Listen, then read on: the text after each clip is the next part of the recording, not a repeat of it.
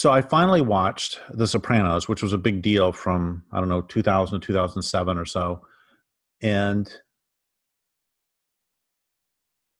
I mentioned before in a different of these videos that I am troubled by the fact that increasingly the protagonists of shows are sociopaths. And I am troubled by um, how much we are asked to identify with sociopaths in films and TV. And I do believe that that correlates to an increase of sociopathy in this culture. I found myself, as I was watching The Sopranos, very, very disturbed by a lot of the behaviors of a lot of the people. And I suddenly liked the show a lot more when I reframed it. And I looked at it not as the story of a bunch of gangsters, but instead as a fictional encyclopedia of sociopathy. That if I look at this show as being case studies of sociopaths, then, and what happens when a sociopath enters your life, then the show became really interesting to me. In The Sopranos, let's pretend for a moment that they weren't actually making I don't know what they were making, but let's pretend for a moment they weren't making a gangster story. Instead, maybe their germ was, I want to show what sociopaths do to relationships. And I want to just do this in a comprehensive manner with all these different forms of sociopaths, all these different narcissists, show them in all sorts of circumstances, and show how they destroy everything they touch. It's like, okay, that's nice and interesting, but you basically have this therapist. One of the central things is this Tony Soprano going to a therapist. And it's like, that's not very interesting. What if the guy is just a dentist? You know, what if the guy works for a moving company? That's going to be really boring. It's just the story of how he's a day-to-day abuser who is going to his therapist, and then his night job or his day job is that he works as, I don't know, he works selling tickets at baseball games. That's just, or he works at Walmart. I mean, it's just, so then somebody else I can just see. And once again, I'm making all this up. Somebody else has this idea. Let's take them gangsters. So there's lots of shooting, lots of action. But the real thing we're trying to convey is what all these sociopaths do. And if that's the case, then I think that there are some parts that are really brilliant. And Tony, for example, is, well, okay, I'm going to back up and say something else I don't like, which is the sex was all entirely pornographied. And I just don't think it happens all that often in real life that somebody goes to test drive a car and the female salesperson says a salesperson has to accompany you on the test drive, and they end up having sex in the car. That happens in pornography. I don't think that happens in real life. And that happened all the time in the movie. And I found it, this is one of the ways porn culture destroys everything. And I was having a real problem with this, but there was one good scene that kind of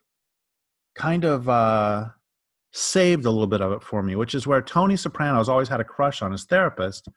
And at one scene, he's being really aggressive, hypersexually aggressive, as he often is.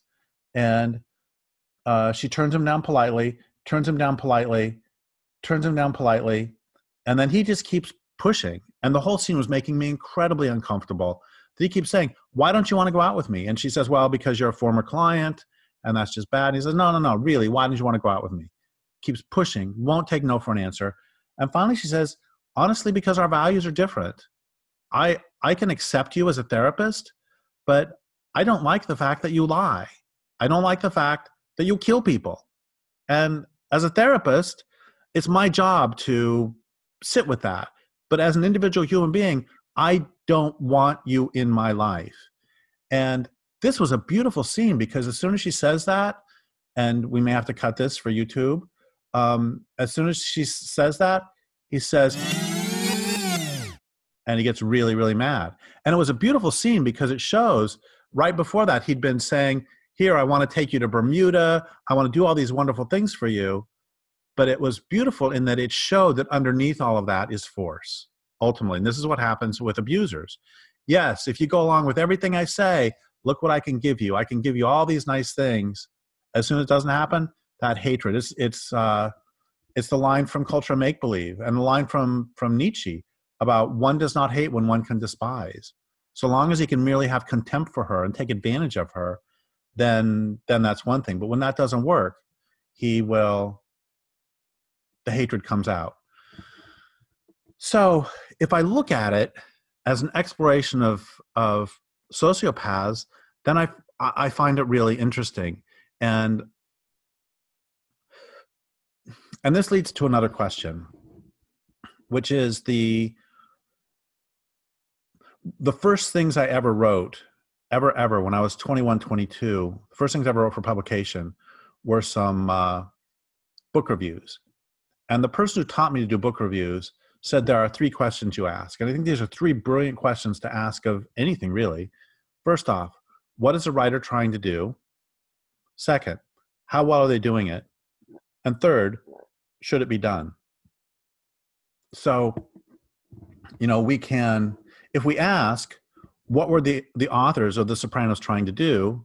Well, they were trying to make a lot of money making a hit TV series. Well, how well did they do it? Well, they did that pretty darn well because they made a lot of money. Third, is that worth doing? Well, I would go back to R.D. Laing's Few Books Today Are Forgivable. And when the world's being killed, I don't think that making a lot of money on a TV program really is sufficient. We can ask, though, were they trying to make an encyclopedia of sociopathy? Let's pretend they were. How well did they do it? They did a great job of that. 3, is it worth doing? And that's why I wanted to do this whole thing. Is that worth doing? And it gets really complicated again, because if I were having a conversation with the creators of The Sopranos, they could, I don't want to glorify sociopaths, which is what's happening in so much. Well, it's happening in all politics. It's happening in so much popular literature. And they could say, what more do you want us to do? We have this therapist who is saying consistently, what you're doing is wrong. The therapist is acting, as one reviewer put it, as a Greek chorus, and saying this, a voice of sanity to counterbalance the insanity of the entire soprano world. And it's like, what more do you want us to do? We show that these people are doing terrible things. We have the therapist saying they're doing terrible things. We show those moments. And yes, that's true. But when we live in a world where Oliver Stone, and I mentioned this before, where Oliver Stone back in the 90s could do Wall Street, the movie, and he could have a villain, Gordon Gekko, say greed is good. And when you understand that it's a villain saying this, you're supposed to understand that this is a bad thing, but that is taken up as a rallying cry for society and for the economy, then I think we need to be really careful about portraying sociopaths, because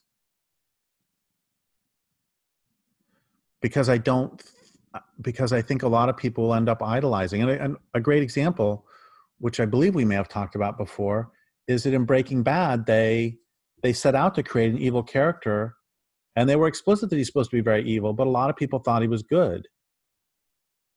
And so what do you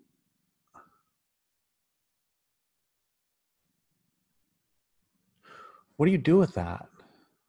And then there's another level too, which is, did the creators of what were the creators of The Sopranos trying to do?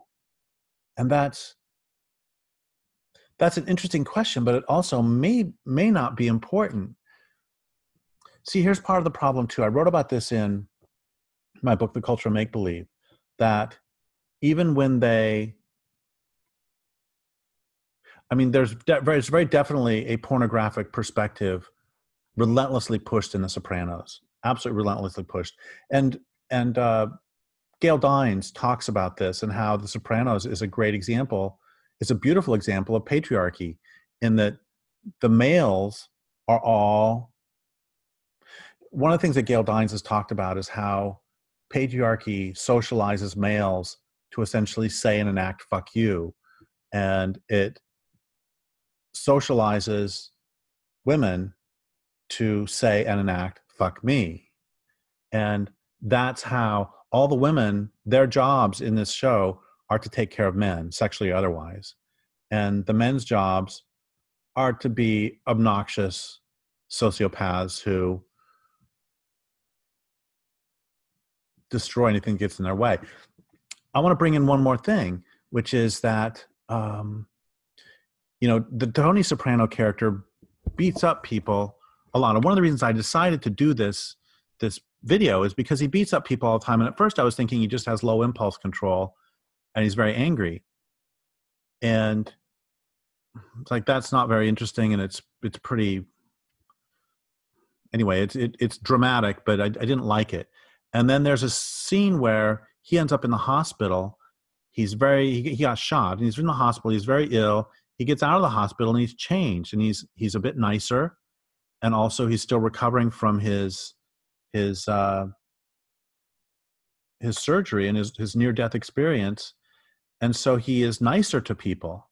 And then one day he says to his therapist, I feel like because I'm being nicer, people are going to lose respect for me.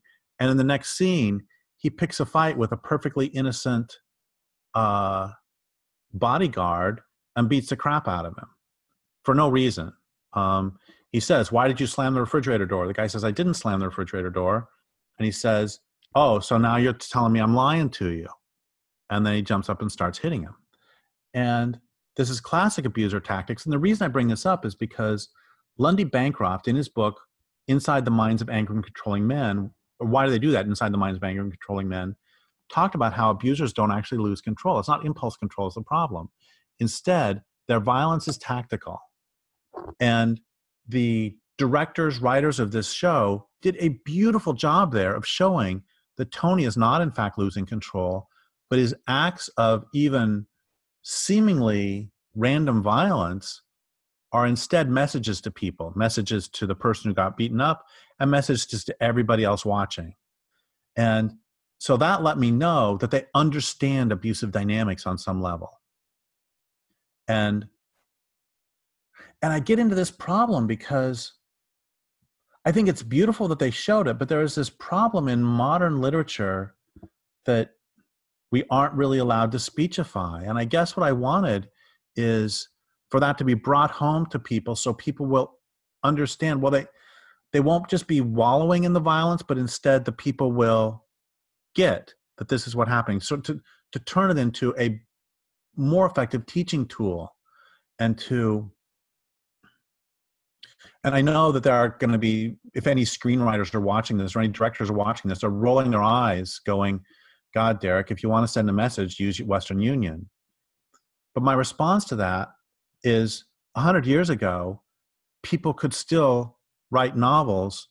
I mean, Grapes of Wrath, it's very clear what the point is. And Johnny Got His Gun, very clear what the point is.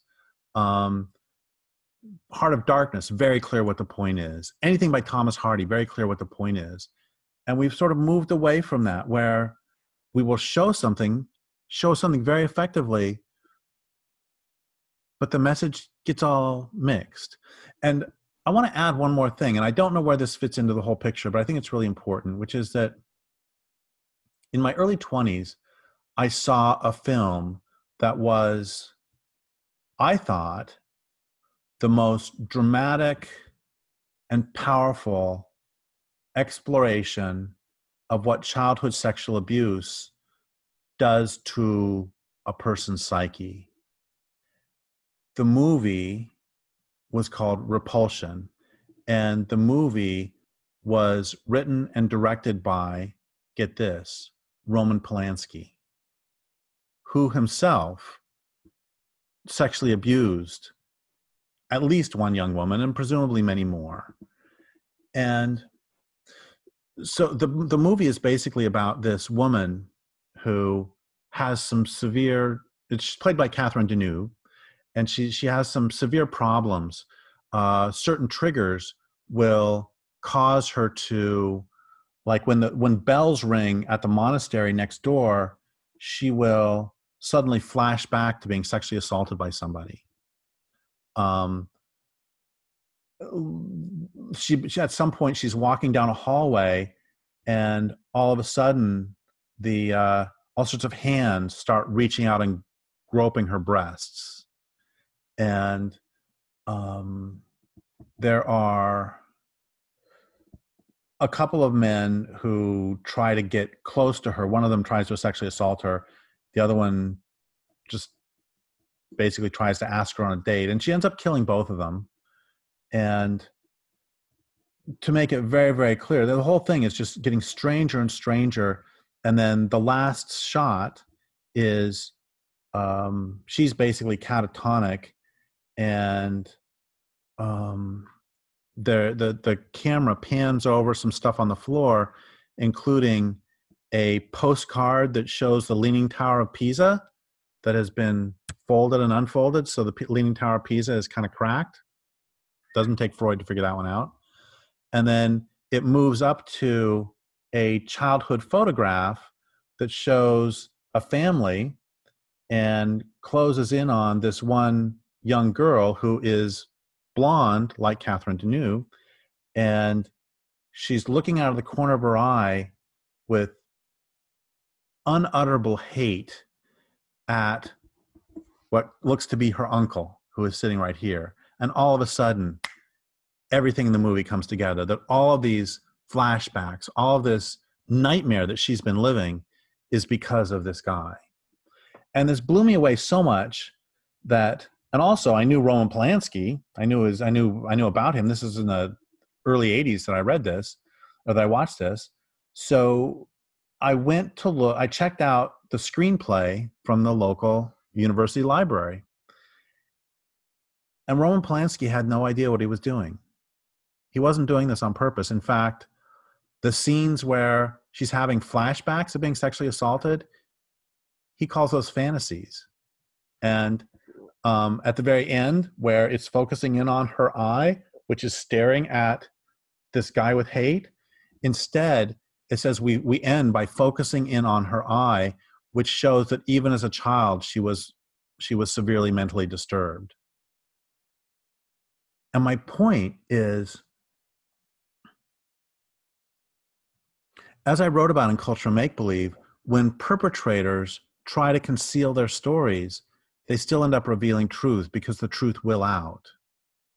And so Roman Polanski tried to do this story about this horrible woman, but instead he made this story about, unintentionally made this story about what happens when you sexually abuse a child. And so I don't know what the editors and what the directors and writers of The Sopranos were trying to do with their film. And I don't really want to sit here and pontificate on, pass judgment on what they did. It's just I found it really interesting because on one hand, this is a problem that those of us who do write some fiction face, is how do you... I face this with my own work too, that even with the nonfiction, that I try to be as clear as I can, that I am describing the horrors as clearly as I can to attempt to get people to feel how awful this is, to make a change. But there have been a few times where people have accused me, falsely I believe, of wallowing in and getting off on the atrocities that I describe. And so it's a difficult thing. That let's pretend that The Sopranos, that everybody associated with it, wanted to do an encyclopedia of sociopaths. Like, how, especially when you live in a culture of sociopaths, how are you going to do that without reinforcing the sociopathy? I've been very careful when I wrote Songs of the Dead, which is about a serial killer, one of the things that I was very, and there are some scenes of the serial killer doing terrible things to people, but given that we live in this pornographic culture, I was very careful to write those scenes such that I didn't want any sick individuals jerking off to them. And so I was very careful when I wrote them to try to make it so they couldn't be misused.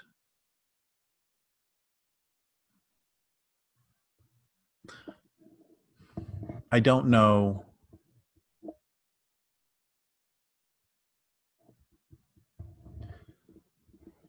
See, some of the videos I can end on some stirring note, because often it's something I've thought about for a long time and I've come to a conclusion. This one, I'm really asking questions, and I'm asking, how does one in a culture of sociopaths describe sociopaths in a way that serves the destruction of sociopathy and not its promotion? And again, if the directors of Sopranos were sitting here talking to me, they would be saying, perhaps, what do you want from us? Because there was a beautiful scene in one of the shows where two of the male characters are interacting and they're getting along fine, and then Tony Soprano, sort of the chief sociopath, shows up, and within about a minute, the other two are at each other's throats, which is my experience of dealing with sociopaths, by the way, that a sociopath can create problems for anybody around them. And so that was brilliantly done. But then again, we have all of this just overtly pornographic sex in it. It's like sexual, porn influence sex, I should say.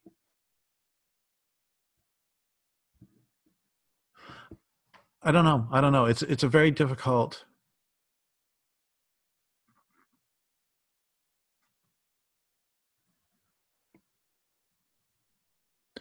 I wish I had some stirring conclusion, but I guess what we can say is that, R.D. Laing, the first line of The Politics of Experience was, "Few books today are forgivable." And that line has influenced me profoundly.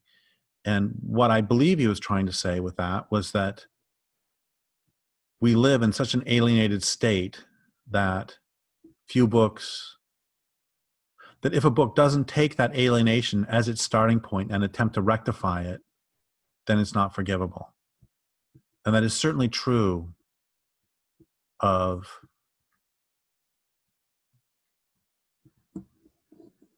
TV, film. Here's the thing. Art is a weapon, and it can be used for many purposes. As we've said before, this is a problem I have with a lot of pop music, is that they'll have some power chord that will open up people inside. And in a traditional indigenous community, that sort of musical opening would be used to then transfer a message of communal well-being. But instead, that those chords can open people up and then deliver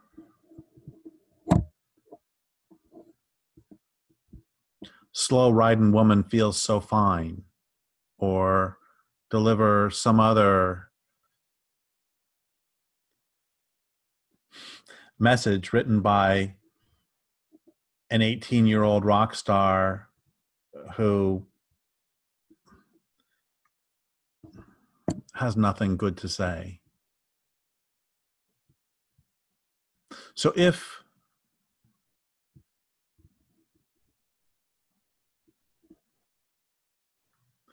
I guess that is the ending, is that